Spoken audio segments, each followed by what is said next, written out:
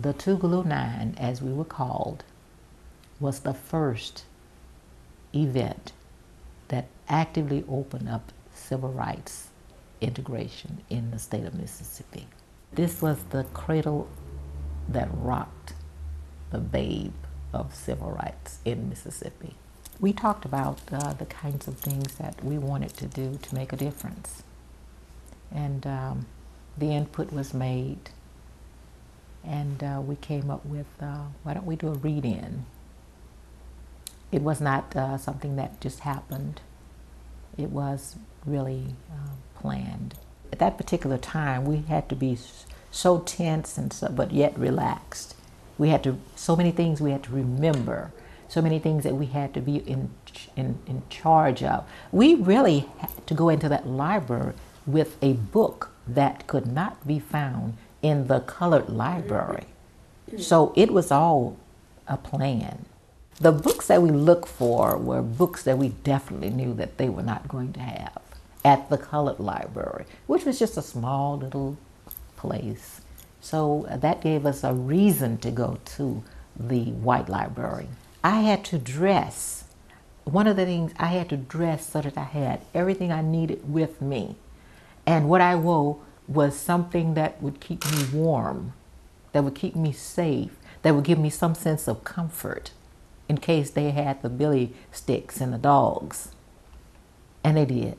We went to the card catalogs, and that's where they found most of us looking for the books. But we did get a book, and we did sit down. And one of the girls told us later, she says, she was sitting there so sophisticated with reading, and when the officer came to her, and she just knew that everything was going to be all right. And then when she really realized the book was upside down, it seemed like 3 days that we were in jail. People told us that they wanted to see us, they wanted to come and see us, so they wanted to bring us things, but they wouldn't let us. They said that they took things to the jail for us.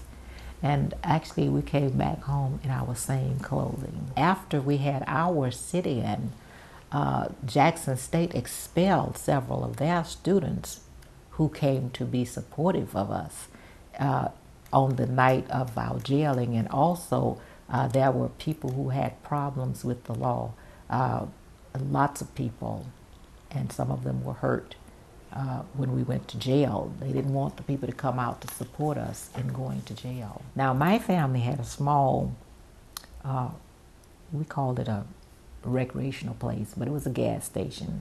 And it had a little place where my mom would sell hot hamburgers and hot dogs. And so after this all happened, the Ku Klux Klan rode horses into our establishment to intimidate our family. And they talked about firing my dad from the paper mill. I went back every year, and I got to see the growth. My brothers are all back there, except for one. So I got to see how Mississippi has developed, how it has grown. I got to see how principals became regional principals, not just at the smaller black schools. Now, you never know who is going to be your principal because they're going on the merits of the persons now. We have had, in my hometown, 2 or 3 black mayors. The council is pretty much well mixed. In fact, the mixture back there in Mississippi is better than it is here. I don't think that I was ever held back by my background. I think my background enriched me so that I can reach out to all people. And not only reach out to all people, but that I always try to enlighten. If I can't enlighten someone, then I feel as though I'm not doing a good job.